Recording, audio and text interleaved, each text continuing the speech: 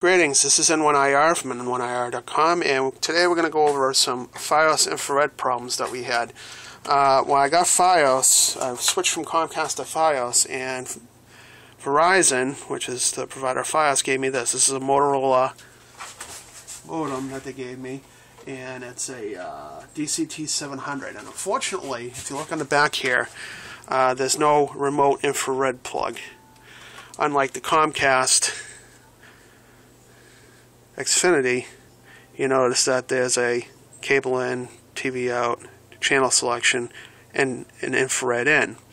And the infrared in uses this guy right here, so you can actually remote mount your box somewhere and just have this sticking out in front of the TV. So, and take a look at the size comparison. That's I don't know why it has to be that big, but anyways,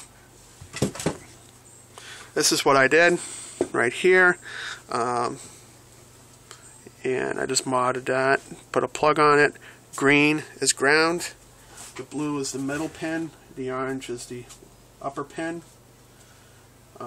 Green is your sleeve, your tip is going to be blue, and your ring is going to be orange. So that just plugs in just like that, and I don't have to drill any holes in it. It already comes with a little hole right here that I can just stick the wires coming out of there like that, and then once I can return it back, I can take all this stuff out and just return it. No harm, no foul. There's no, no one will know that was in there and doing this stuff, except for you guys that are watching the video. So that was my little modification. I'll put up the schematics, I'll put up the data sheets for all the devices, and that's pretty much it, and pretty easy mod to do.